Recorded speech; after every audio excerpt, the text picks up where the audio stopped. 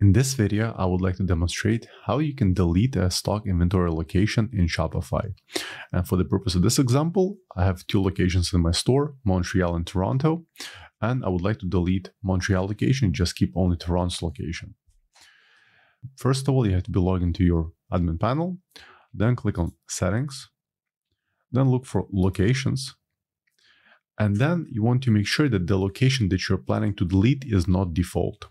In my case, Montreal is default, and if I click on it, there's no way to delete it. So what I have to do next is to make Toronto's default location. For that purpose, you have to click on the button, Change Default Location, and then I'm going to select Toronto, and then click Save. Now Toronto becomes default location, and I can click on Montreal and scroll all the way to the bottom, and there's a Deactivate Location button. So let me go ahead and click on it. Now I'm presented with a screen which essentially I have to select to which other location the stock from Montreal's location will be transferred.